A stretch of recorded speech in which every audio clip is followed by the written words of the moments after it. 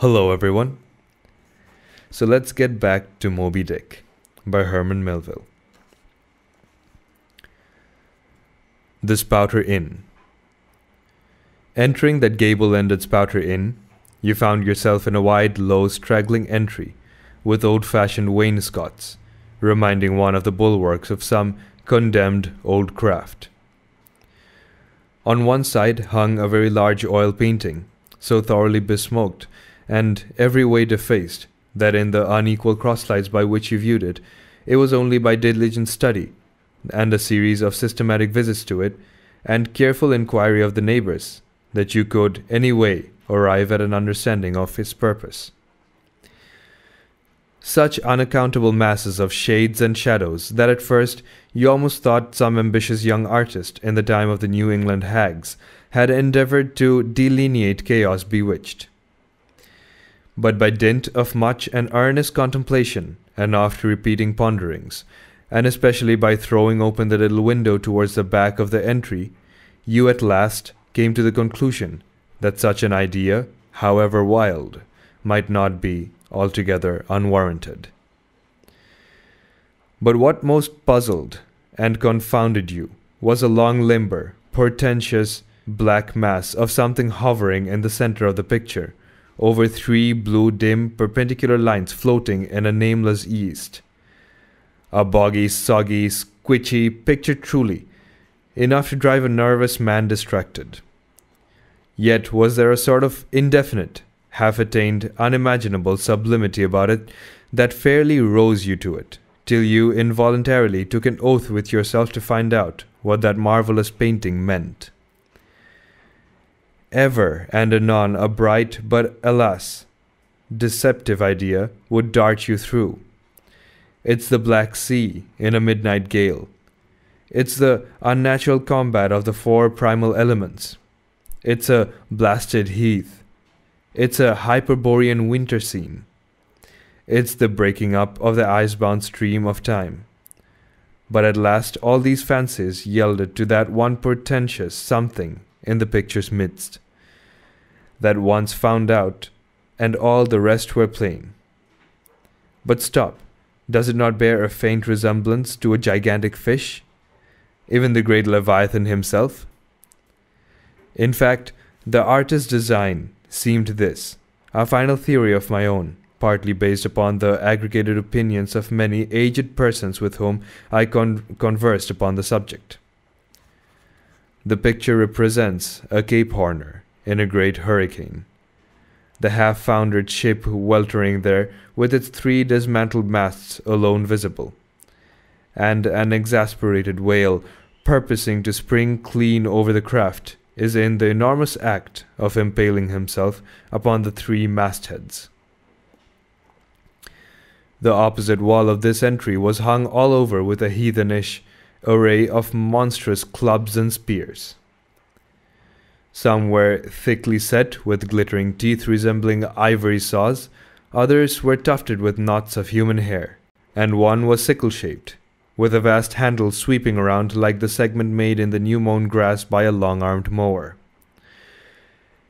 You shuddered as you gazed, and wondered what monstrous cannibal and savage could ever have gone a death-harvesting with such a hacking, horrifying implement. Mixed with these were rusty old whaling lances and harpoons, all broken and deformed. Some were storied weapons. With this one long lance, now wildly elbowed, 50 years ago did Nathan Swain kill 15 whales between a sunrise and a sunset. And that harpoon, so like a corkscrew now, was flung in Javan seas and run away with by a whale, years afterward slain off the Cape of Blanco. The original iron entered nigh the tail, and like a restless needle sojourning in the body of a man, travelled full 40 feet, and at last was found embedded in the hump. Crossing this dusky entry, and on through yon low-arched way, cut through what in old times must have been a great central chimney with fireplaces all around, you enter the public room. A still duskier place is this, with such old ponderous beams above, and such old wrinkled planks beneath, that you would almost fancy you trod some old craft's cockpits, especially of such a howling night, when this corner-anchored old ark rocked so furiously. On one side stood a long, low, shelf-like table, covered with cracked glass cases, filled with dusty rarities gathered from this wide world's remotest nooks. Projecting from the further angle of the room stands a dark-looking den, the bar, a rude attempt at a right whale's head. Be that how it may, there stands the vast arched bone of the whale's jaw, so wide a coach might almost drive beneath it.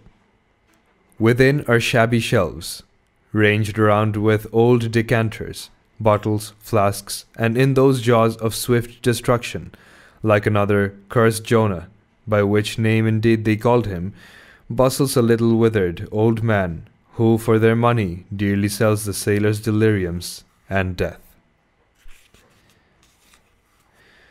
Abominable are the tumblers into which he pours his poison, though true cylinders without. Within, the villainous green goggling glasses deceitfully taper downwards to a cheating bottom. Parallel meridians rudely pecked into the glass surrounded these footpads goblets. Fill to this mark, and your charge is but a penny. To this, a penny more, and so on to the full glass, the Cape Horn measure, which you may gulp down for a shilling. Upon entering the place, I found a number of young seamen gathered about a table, examining by a dim light diverse specimens of scrimshander. I sought the landlord, and telling him I desired to be accommodated with a room, received for answer that this house was full, not a bed unoccupied. But avast, he added, tapping his forehead, you hae no objections to sharing a harpooner's blanket, have ye? I suppose you're going a whaling, so you'd better get used to that sort of thing. I told him that I never liked to sleep two in a bed, that if I should ever do so, it would depend upon who the harpooner might be, and that if he, the landlord, really had no other place for me, and the harpooner was not decidedly objectionable, why, rather than wander further about a strange town on so bitter a night, I would put up with half of any decent man's blanket. I thought so. All right, take a seat. Supper? You want supper? Supper will be ready directly. I sat down on an old wooden settle, curved all over like a bench on the battery. At one end, a ruminating tar was still farther adorning it with his jackknife. Stooping over, diligently working away at the space between his legs, he was trying his hand at a ship under full sail, and he didn't make much headway, I thought. At last, some 4 or 5 of us were summoned to our meal in an adjoining room. It was cold as Iceland, no fire at all. The landlord said he couldn't afford it. Nothing but 2 dismal tallow candles, each in a winding sheet. We were fain to button up our monkey jackets, and hold to our lips cups of scalding tea with our half-frozen fingers. But the fare was the most substantial kind. Not only meat and potatoes, but dumplings. Good heavens, dumplings for supper! One young fellow in a green box coat addressed himself to these dumplings in a most direful manner. "My boy," said the landlord, "you'll have the nightmare to a dead certainty." "Landlord," I whispered, "that ain't the harpooner, is it?"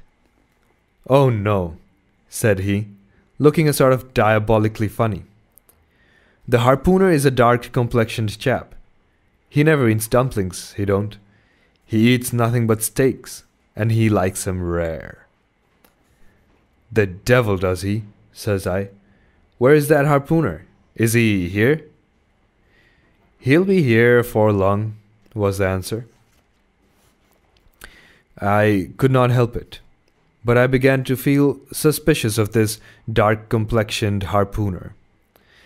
At any rate, I made up my mind that if it so turned out that we should sleep together, he must undress and get into bed before I did.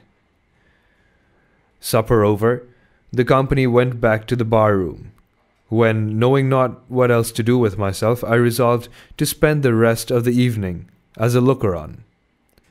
Presently, a riding noise was heard without. Starting up, the landlord cried, "That's the Grampus crew. I seed her reported in the offings this morning. A 3 years' voyage and a full ship. Hurrah, boys! Now we'll have the latest news from the Fijis." A tramping of sea boots was heard in the entry. The door was flung open, and in rolled a wild set of mariners enough, enveloped in their shaggy watchcoats, and with their heads muffled in woolen comforters, all bedurned and ragged, and their beards stiff with icicles. They seemed an eruption of bears from Labrador. They had just landed from their boat, and this was the first house they entered. No wonder, then, that they made a straight wake of the whale's mouth, the bar, when the wrinkled little old Jonah, their officiating, soon poured them out brimmers all around. One complained of a bad cold in his head, upon which Jonah mixed him a pitch-like potion of gin and molasses, which he swore was a sovereign cure for all colds and catarrhs whatsoever, never mind of how long standing, or whether caught off the coast of Labrador, or on the weather side of an ice island. The liquor soon mounted into their heads, as it generally does, even with the arrantest toppers newly landed from sea, and they began capering about most obstreperously. I observed, however, that one of them held somewhat aloof, and though he seemed desirous not to spoil the hilarity of his shipmates by his own sober face, yet upon the whole he refrained from making as much noise as the rest. This man interested me at once, and since the sea gods had ordained that he should soon become my shipmate, though but a sleeping partner one, so far as this narrative is concerned, I will here venture upon a little description of him. He stood full 6 feet in height, with noble shoulders and a chest like a cofferdam. I have seldom seen such brawn in a man. His face was deeply brown and burnt, making his white teeth dazzling by the contrast, while in the deep shadows of his eyes floated some reminiscence that did not seem to give him much joy. His voice at once announced that he was a southerner, and from his fine stature I thought he must be one of those tall mountaineers from the Alleghenian Ridge in Virginia. When the revelry of his companions had mounted to its height, this man slipped away unobserved, and I saw no more of him till he became my comrade on the sea. In a few minutes, however, he was missed by his shipmates, and being, it seems, for some reason a huge favourite with them, they raised a cry of "Bulkington! Bulkington! Bulkington? Where is Bulkington?" Bulkington, right? I think Bulkington feels more right somehow, I don't know, and darted out of the house in pursuit of him. It was now about 9 o'clock, and the room seeming almost supernaturally quiet after these orgies, I began to congratulate myself upon a little plan that had occurred to me just previous to the entrance of the seamen. No man prefers to sleep two in a bed. In fact, you would a good deal rather not sleep with your own brother.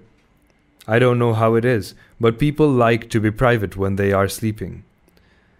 And when it comes to sleeping with an unknown stranger, in a strange inn in a strange town, and that stranger a harpooner, then your objections indefinitely multiply.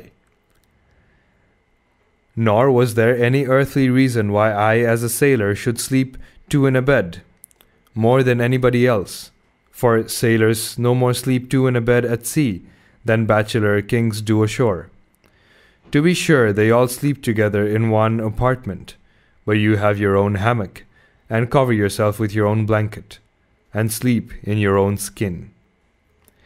The more I pondered over this harpooner, the more I abominated the thought of sleeping with him.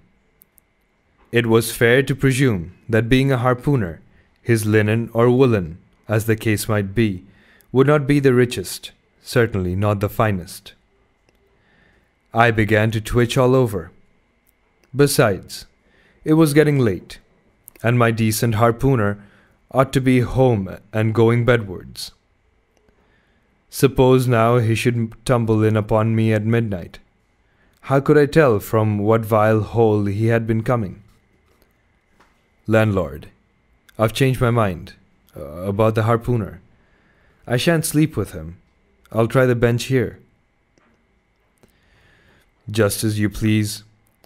I'm sorry I can spare ye a tablecloth for a mattress. And it's a plaguey rough board here. Feeling of the knots and notches. But wait a bit, Scrimshander. I've got a carpenter's plane there in the bar. Wait, I say, and I'll make you snug enough. So saying, he procured the plane, and with his old silk handkerchief first dusting the bench, vigorously set to planing away at my bed, the while grinning like an ape. The shavings flew right and left, till at last the plain iron came bump against an indestructible knot. The landlord was near spraining his wrist, and I told him for heaven's sake to quit. The bed was soft enough to suit me, and I did not know how all the planing in the world could make eider down of a pine plank.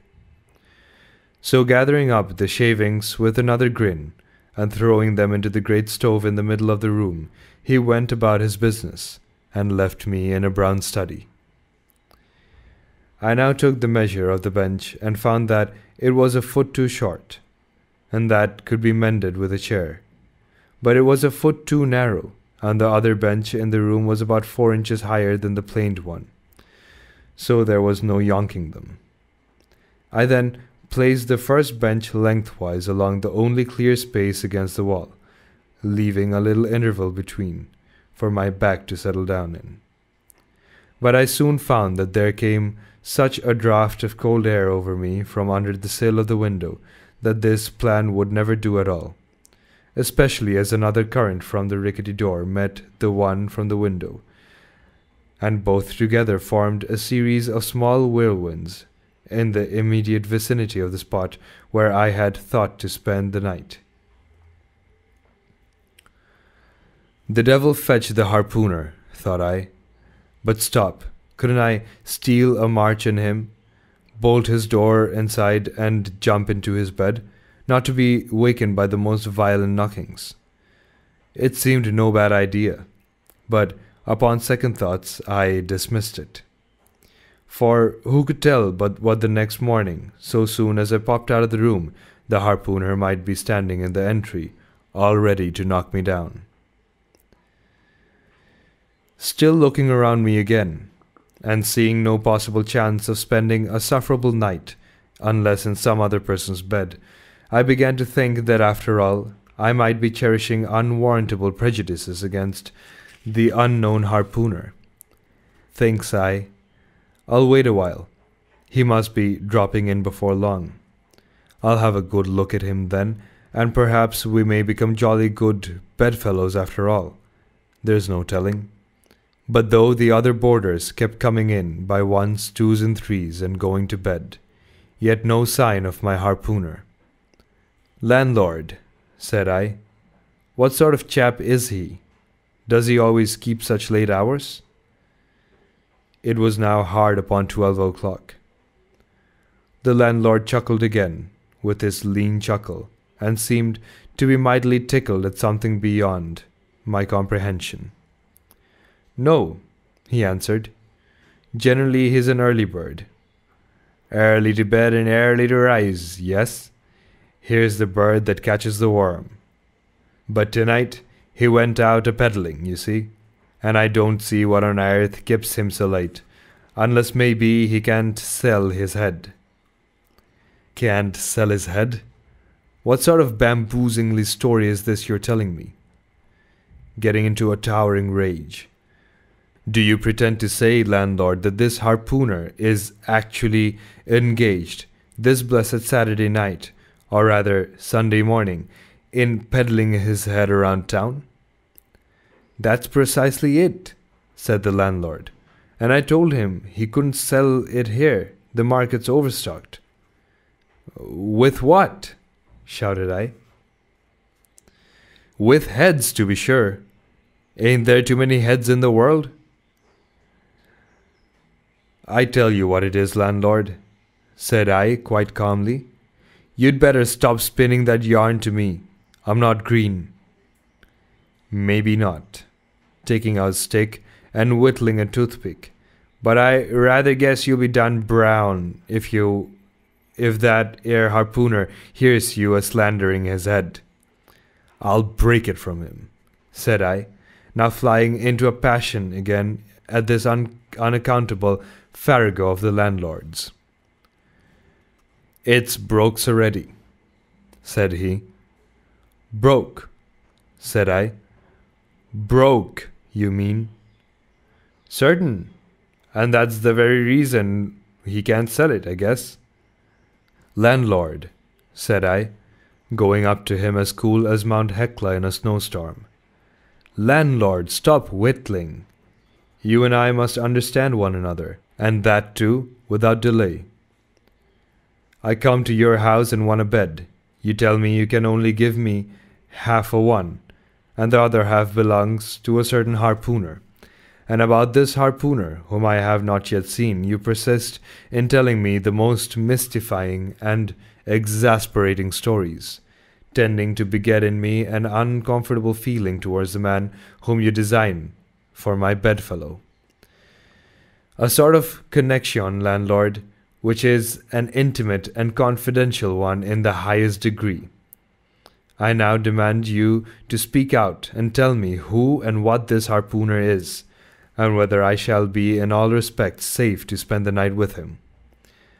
And in the first place, you will be so good as to unsay that story about selling his head, which, if true, I take to be good evidence that this harpooner is stark mad.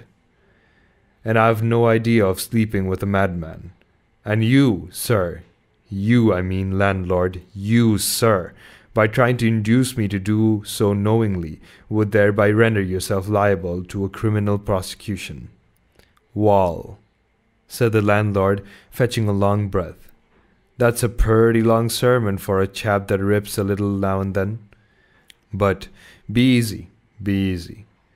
This here harpooner I have been telling you of has just arrived from the South Seas, where he brought up a lot of bombed New Zealand heads.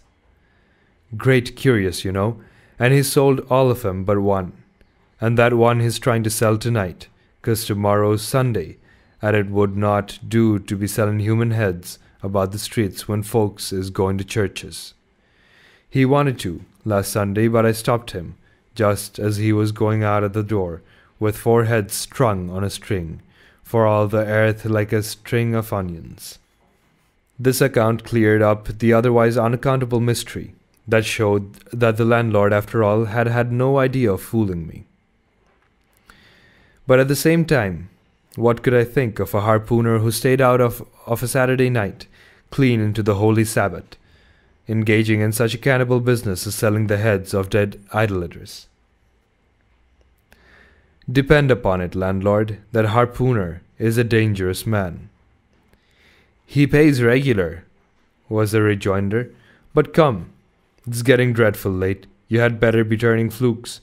It's a nice bed.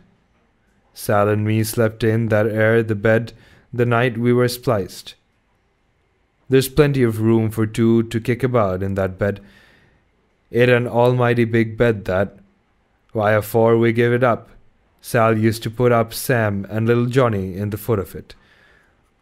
But I got a dreaming and sprawling while one night, and somehow Sam got pitched on the floor and came near breaking his arm. After that, Sal said it wouldn't do. 'Come along here, I'll give ye a glim in a jiffy.' And so saying, he lighted a candle and held it towards me, offering to lead the way. But I stood irresolute, when looking at a clock in the corner he exclaimed, "Aye, vum, it's Sunday. You won't see that harpooner tonight. He's come to anchor somewhere. Come along then. Do come, won't you come?" I considered the matter a moment, and then upstairs we went, and I was ushered into a small room, cold as a clam, and furnished, sure enough, with a prodigious bed, almost big enough indeed for any 4 harpooners to sleep abreast. "There," said the landlord, placing the kettle on a crazy old sea chest that did double duty as a handstand and center table. "There," said the landlord, placing the candle on a crazy old sea chest that did double duty as a washstand and center table. "There. Make yourself comfortable now, and good night to ye." I turned round from eyeing the bed, but he had disappeared. Folding back the counterpane, I stooped over the bed. Though none of the most elegant, it yet stood the scrutiny tolerably well. I then glanced around the room, and besides the bedstead and center table, could see no other furniture belonging to the place, but a rude shelf, the 4 walls, and a papered fireboard representing a man striking a whale. Of things not properly belonging to the room, there was a hammock lashed up, and thrown upon the floor in one corner. Also a large seaman's bag, containing the harpooner's wardrobe, no doubt in lieu of a land trunk. Likewise, there was a parcel of outlandish bonefish hooks on the shelf over the fireplace, and a tall harpoon standing in the head of the bed. But what is this on the chest? I took it up and held it close to the light, and felt it and smelt it, and tried every way possible to arrive at some satisfactory conclusion concerning it. I can compare it to nothing but a large doormat, ornamented at the edges with light, tinkling tags, something like the stained porcupine quills around an Indian moccasin. There was a hole or slit in the middle of this mat, as you see the same in South American ponchos. But could it be possible that any sober harpooner would get into a doormat and parade the streets of any Christian town in that sort of guise? I put it on to try it, and it weighed me down like a hamper, being uncommonly shaggy and thick, and I thought a little damp, as though this mysterious harpooner had been wearing it for a rainy day. I went up in it to a bit of glass stuck against the wall, and I never saw such a sight in my life. I tore myself out of it in such a hurry that I gave myself a nick in the neck. I sat down on the side of the bed and commenced thinking about this head-peddling harpooner and his doormat. After thinking some time on the bedside, I got up and took off my money jacket, and then, soon in the middle of the room thinking, I then took off my coat, and thought a little more in my shirt sleeves, but beginning to feel very cold now, half undressed as I was, and remembering what the landlord said about the harpooner not coming home at all that night, it being so very late, I made no more ado, but jumped out of my pantaloons and boots, and then blowing out the light tumbled into bed, and commended myself to the care of the heavens. Whether that mattress was stuffed with corn cobs or broken crockery, there is no telling, but I rolled about a good deal, and could not sleep for a long time.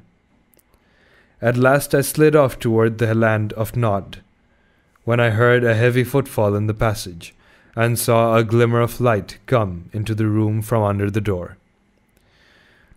Lord save me, thinks I, that must be the harpooner, the infernal head-peddler. But I lay perfectly still, and resolved not to say a word till spoken to. Holding a light in one hand, and that identical New Zealand head in the other, the stranger entered the room, and without looking towards the bed, placed his candle a good way off from me on the floor, in one corner, and then began working away at the knotted cords of the large bag I before spoke of as being in the room. I was all eagerness to see his face, but he kept it averted for some time, while employed in unlacing the bag's mouth.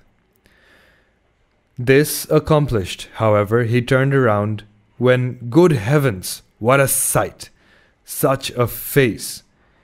It was of a dark purplish yellow color, here and there stuck over with large blackish-looking squares. Yes, it's just as I thought.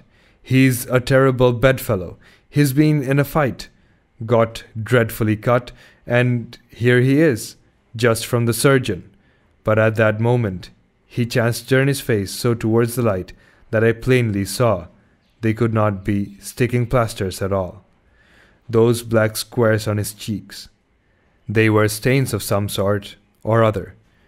At first I knew not what to make of this, but soon an inkling of the truth occurred to me.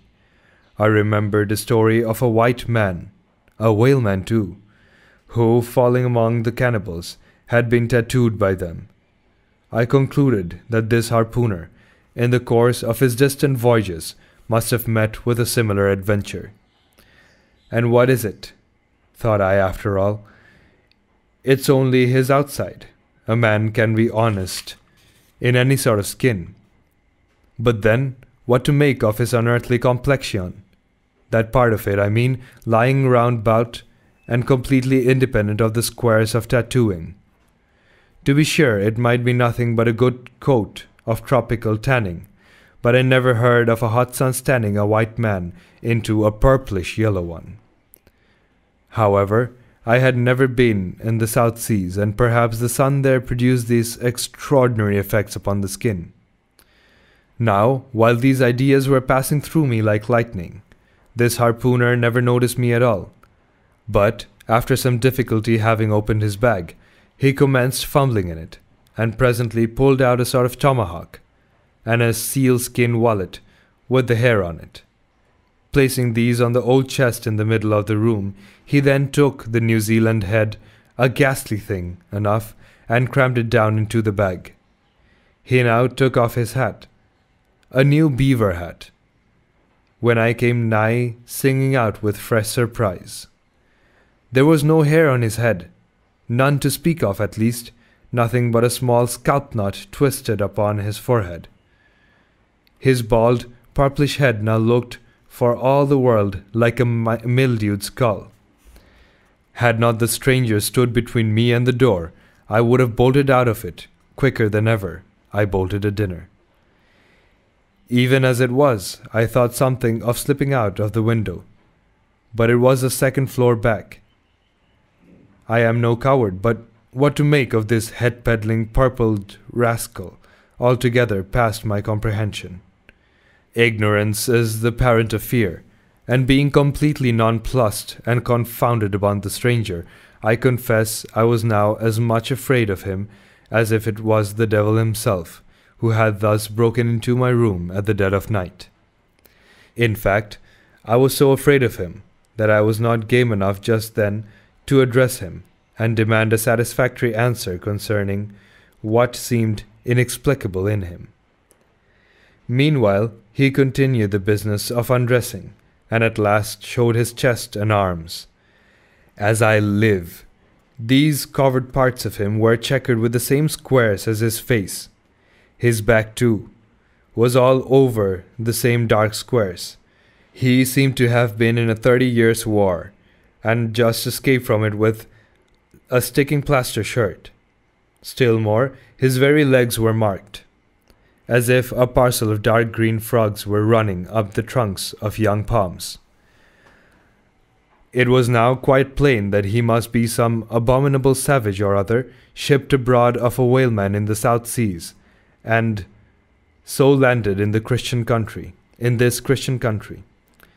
I quake to think of a peddler of heads too, perhaps the heads of his own brothers. He might take a fancy to mine, heavens.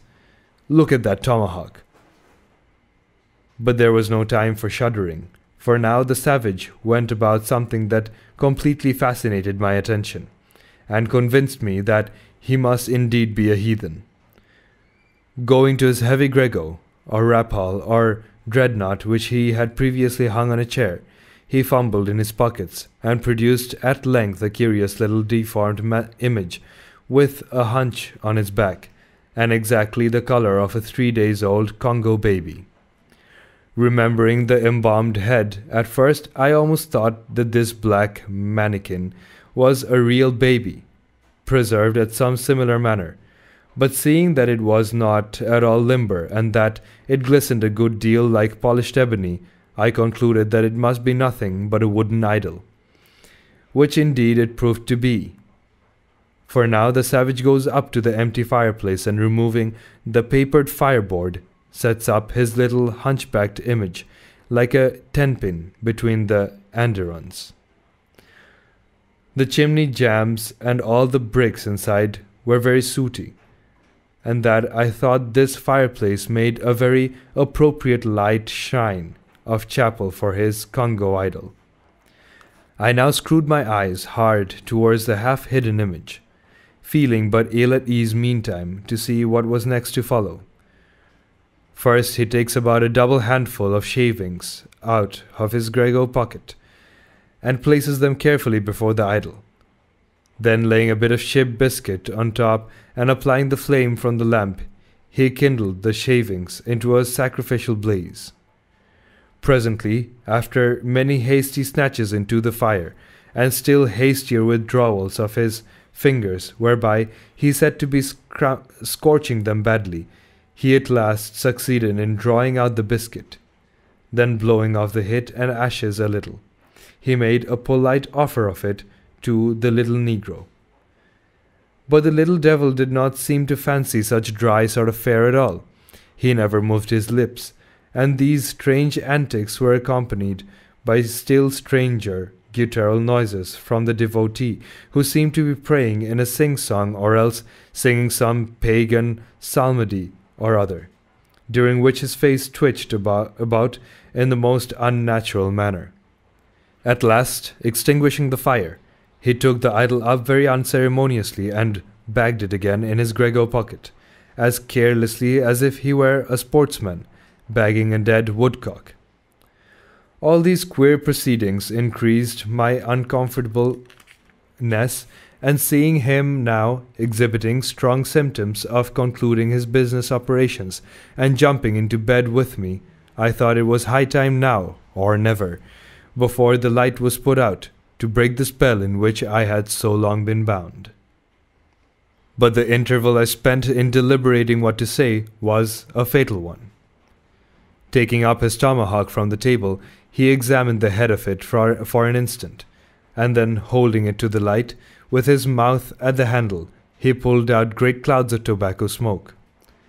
The next moment the light was extinguished, and this wild cannibal, tomahawk between his teeth, sprang into bed with me. I sang out, I could not help it now, and giving a sudden grunt of astonishment, he began feeling me. Stammering out something I knew not what, I rolled away from him against the wall, and then conjured him, whoever or whatever he might be, to keep quiet, and let me get up, and light the lamp again. But his guttural responses satisfied me at once that he but ill comprehended my meaning. "Who ye devil you?" he said at last. "You no speak damn me, I kill ye." And so saying, the lighted tomahawk began flourishing about me in the dark. "Landlord, for God's sake, Peter, coffin!" shouted I. "Landlord, watch, coffin, angel, save me!" "Speak, eh? Tell me who ye be, or damn me, I kill ye!" again growled the cannibal, while his horrid flourishings of the tomahawk scattered the hot tobacco ashes about me, till I thought my linen would get on fire. But thank heaven, at that moment the landlord came into the room, light in hand, and leaping from the bed I ran up to him. "Don't be afraid now," said he, grinning again. "Queequeg here wouldn't harm a hair on your head." "Stop your grinning," shouted I. "And why didn't you tell me that infernal harpooner was a cannibal?" "I thought you knowed it. Didn't I tell ye he was peddling heads around town? But turn flukes again, and go to sleep, Queequeg. Look here, you sabby me, I sabby you. This man sleep you sabi? Me sabi plenty, grunted Quick-Wig, puffing away at his pipe and sitting on his bed. You getty in, he added, motioning to me with his tomahawk, and throwing the clothes to one side. He really did this, in not only a civil but a really kind and charitable way. I stood looking at him a moment. For all his tattooings, he was, on the whole, a clean, comely-looking cannibal. What's all this fuss I have been making about? Thought I to myself. The man's a human being just as I am. He has just as much reason to fear me as I have to be afraid of him. Better sleep with a sober cannibal than a drunken Christian. Landlord, said I, tell him to stash his tomahawk there, or pipe, or whatever you call it. Tell him to stop smoking in his short, and I will turn in with him. But I don't fancy having a man smoking in bed with me. It's dangerous. Besides, I ain't insured. This being told to Quick-Wig, he at once complied, and again politely motioned me to get into bed, rolling over to one side as much as to say, I won't touch a leg of ye. Good night, landlord, said I. You may go. I turned in, and never slept better in my life. We're done for today, I guess. That's the end of the chapter. We'll start tomorrow from the counterpane. I hope this was nice. Hadabra.